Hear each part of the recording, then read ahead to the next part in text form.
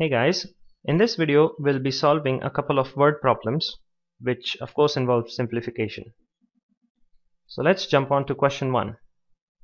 What will be the income of a company after 5 years if the income doubles every year and the initial income is given, which is 2 lakhs? So we have been given the initial income of the company, which is 2 lakhs. So initial income is 2 lakhs. 2 lakhs is 2 into 10 raised to power 5 rupees. Also, we have been given that the income of this company doubles every year. So every year the income is going to double. So after 1 year, the income will be 2 into 10 raised to power 5 times 2, isn't it? You will multiply by 2 to double the term. So after 1 year, it will be multiplied by 2. Then after 2 years, the income of the previous year will be multiplied by 2. After again 1 year, it will be 2 into 10 raised to power 5 into 2 into 2. Now after 3 years, it will be 2 times 10 raised to power 5 times 2 times 2 again times 2, because it doubles after every 1 year.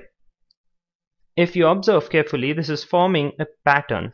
This is 2 raised to 1, this is 2 raised to 2, this is 2 raised to 3, and so on. So after 1 year, it is the initial amount times 2 raised to 1. After 2 years, it is initial amount times 2 raised to 2. So after 5 years, which is asked, after 5 years, the amount will be the initial amount, which is 2 into 10 raised to power 5 times 2 raised to 5. Now this is equal to, this is 1, 2, and this is 2 raised to 5. So this will be equal to 2 raised to 6 times 10 raised to power 5.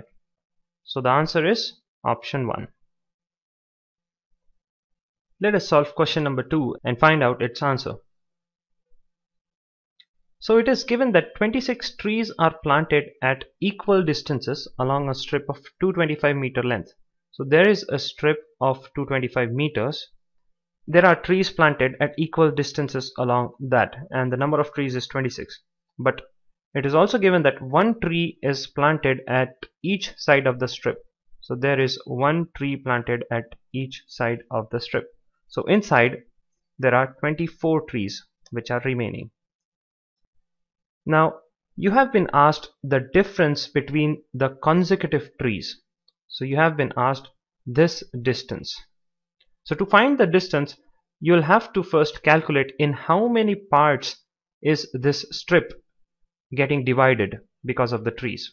Once you get those parts, then you can calculate the length of each part, which is ultimately the distance between the two trees. So to make things simpler, let us take a simple example. Let us take a strip of 5 meters. So this is a strip of 5 meters. Okay, let's say you have planted 2 trees at each side. So you have 2 trees. Now you have to divide this strip of 5 meters into, let's say, 5 parts. So I have divided here. There is one tree, there is another tree, there is the third tree.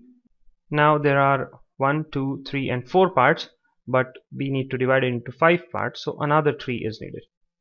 So to divide this into 5 parts, you need 1, 2, 3 and 4 trees on the inside and 2 trees on each side of the strip. So if you plant 6 trees, you get 5 parts. And of these 6 trees, remember that 2 trees are on each side of the strip. So you plant 6 trees, you get 5 parts. Similarly, in the case of our question, you are planting 26 trees. So if you are planting 26 trees, you get 25 parts, using the analogy that we've developed with the help of another example. So 26 trees, 25 parts. So the length of the strip is 225 meters and it is divided into 25 parts. So length of each part will be equal to the complete length divided by 25, and this is equal to 9. So the length of each part is equal to 9 meters. Therefore, we can conclude that the distance between two trees is 9 meters. So our answer is option 1. Okay, let's move on to question 3 and find out its answer. Okay, so you have been given the total monthly salary of 10 men and 5 women as 50,000 rupees. And if a woman earns 490 rupees more than a man, what is the monthly salary of a woman? So let us consider the salary of a man as X. And then we have the salary of a woman as 490 more than the salary of a man. So X plus 490. Now from this statement we can develop an equation. The monthly salary of 10 men and 5 women. So we have 10 men.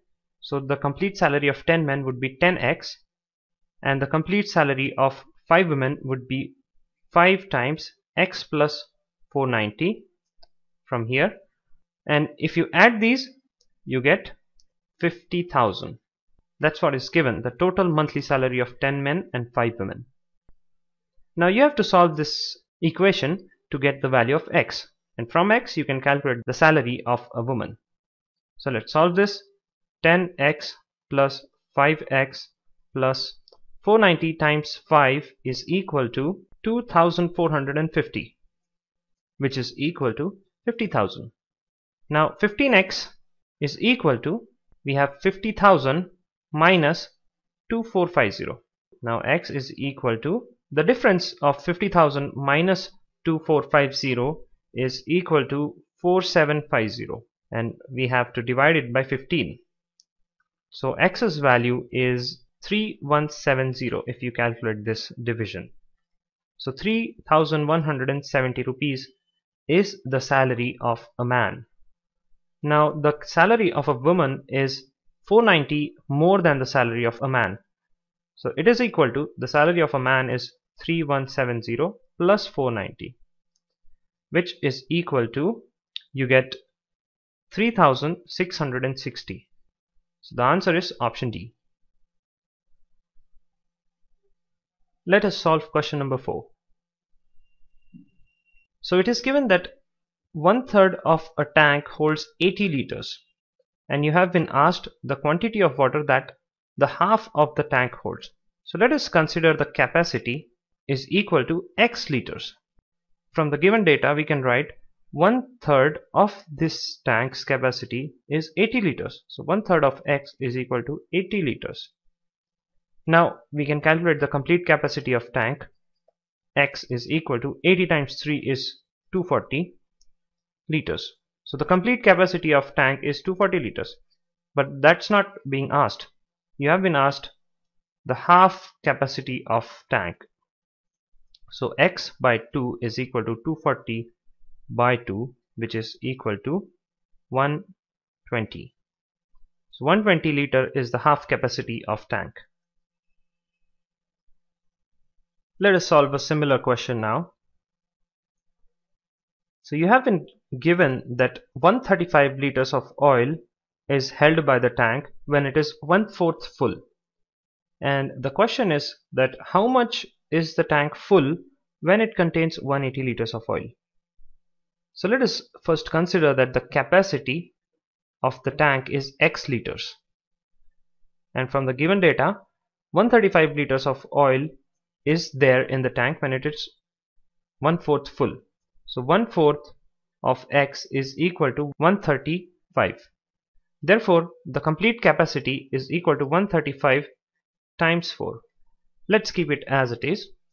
Let's move on to what is being asked. How much of the tank full when it is 180 liters full? So literally it is asking how much of x is equal to 180 liters. So this is a fraction of x. Let us assume that this fraction is a. So a of x is equal to 180. But the value of x is 135 times 4. So a into 135 times 4 is equal to 180. Therefore a is equal to 180 upon 135 times 4. We can divide 180 and 135 both by 9. Now 4 times 1 is 4, 4 times 5 is 20, which is 5 divided by 15. Again 5 times 1 is 5, 5 times 3 is 15. So A is 1 by 3. So 1/3 of x is 180. So the answer is option A.